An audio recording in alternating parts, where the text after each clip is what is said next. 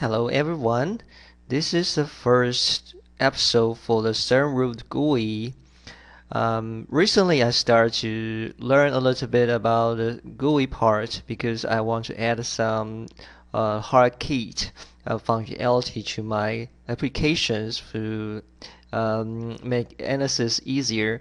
And I found the resources is a little bit hard to from a beginner. So I want to bridge that from a very beginner to some workable to get some workable skill. So I will start the very first uh, tutorial here. Actually, I will continue to make some series for this GUI tutorial. Okay, so let's start from the very basic one. So today I'm just talking about the structure and the main concept of the making the GUI work. And this is a key and a very important tutorial, and this would be very essential for other GUI as well. So let's just demonstrate how this simple GUI works. So this name is called just one button. So when you run the GUI, actually it's a script. And actually you can compile it, but in this tutorial I just use script. So let's just demonstrate first, then we'll talk about this code a little bit later. So this just very easy. So you get this object GUI here. So it's a frame and there's just one button and there is some text on it called the edit. So when you click on it, it's just gone. So just one button and doing nothing. So just that simple. Alright. So let's talk about how this simple button or single GUI work. Okay, so this is just the code here. Actually, this is a class. So when we run the script, actually start from the very bottom one is here. It creates the class called the simple GUI and passed by some argument here. I will talk about this. So let's see this class here. So you can see many examples. Sometimes use some required scripts here, but I like to make the class derived from the T main frame here. Okay, so in these cases, personally, I think this would make the codes more easier and more clear to read here. All right. So the G main frame, you already know T means a class in the convention of CERN root. A G means the GUI part. So the main frame is kind of a supporting frame, the most bottom one. So you can think about just a frame that can support all other subframes or buttons, labels, what else widgets on it here. Okay, so our class has all the public figure from the TG mainframe here. Actually, you can think about this object is a TG mainframe, but we can have other feature on it.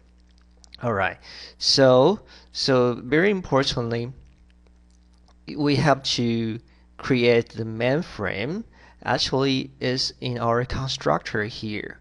So the constructor have the TG window, and then we have the dimension like width and height here. This kind of just a routine you would see is a lot of time. So this guy here would be put in, we will put the G client get root into the constructor here.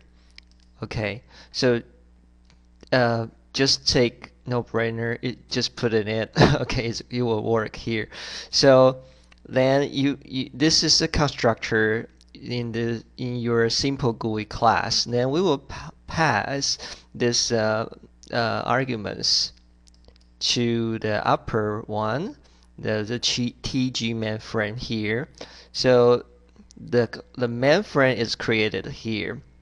Okay, so for the GUI, the constructor is a very important stuff here, because this is the first step or kind of initial setup of everything here. Okay, so we will take a look about here. So into the constructor, when we create that, we will have set clean up, the deep cleanup. This is a kind of option here.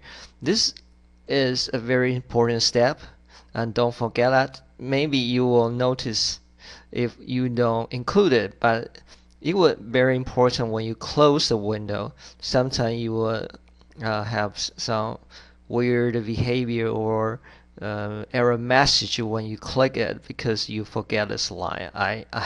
I know this because I make this mistake before, so I just let you save your time. So then we see there is another frame.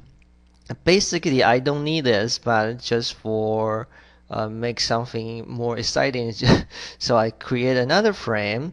This frame is horizontal frame, and actually it just means put a thing horizontally. So this one thing would next to another thing horizontally, not vertically.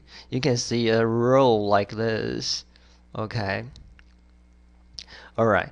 So basically the concept is you have to say this friend where is parent. So the parent is this object, because this object is kind of a base kind of mainframe here, and this is the dimension here. And we create this object, but we not place it yet. So to place it, to show, to visualize it, we have to go to the placement here. You will see that here. To add frame, here we have our horizontal frame code edge frame. We add this frame. So then it will visualize or kind of take effect. So this is a concept like you create an object and you do a lot of things in the middle, then you have to place it here. Okay, so this is a frame, kind of container, so we can put some content or some widgets on it. So here we have a button. So this is a text button here. The syntax is very simple. Here is again where it's a parent, and the setup is assets here. So there is an ampersand, as would just underscore the letter E, and you can use auto and E together to kind of run this command here to trigger the click, then go to here. Okay. This is not necessary, so you can just use eliminate M symbol here.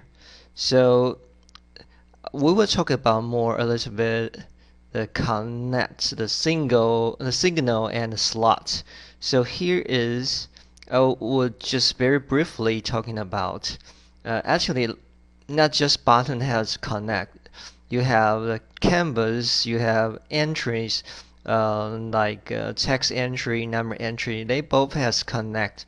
So you can have a lot of signal and slot kind of mechanism going here. So, but here is very simple. So this button would run this close window method when someone emits the click and it receives the click. Okay, so this is the response the object has the class name simple GUI, and the object is this one. Okay, so I know it's not very straightforward at the first time, but just know when you click, then this simple object class, so you will run this close window. So it's very example. So you click on this button, you go to here. All right. Anyway, so this talking about the placement. So again, we create the object, we still have to place on it. So here, because it is parent is edge frame here, so we call the edge frame add frame at this button according to the layout one here. All right, so there are a lot of layout.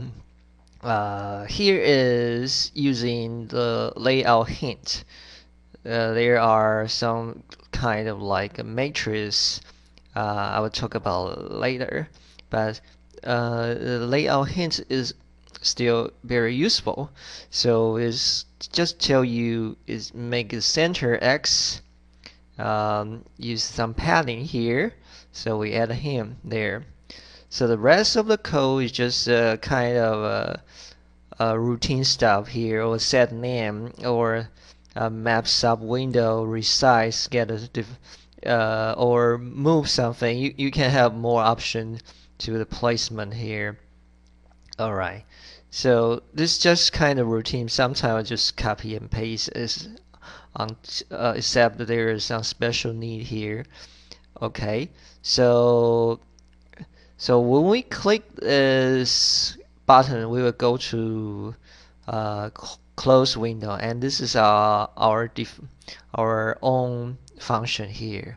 So we have to define it here. It just we'll delete this window and close safely. Okay, so this is just a very simple code. So I think you probably already picked them up. So just run it again. So you got a lovely bottom here. Oh, I can get it. Okay, and you click, and it's gone. Okay, so simple. So I hope you enjoy it. Thank you so much. I know it's kind of awkward to describe as code, especially at the first time you would think about, okay, it's quite different experience from other program like Python, like TTK. So but the CERN root actually provide a lot of very useful libraries. So it's really good when do the data analysis. Okay, so that's it. So hope you enjoyed this first tutorial. I hope you come back soon. And I also hope I have time to make a next tutorial soon. Okay, thank you very much for your listening. I'll see you later.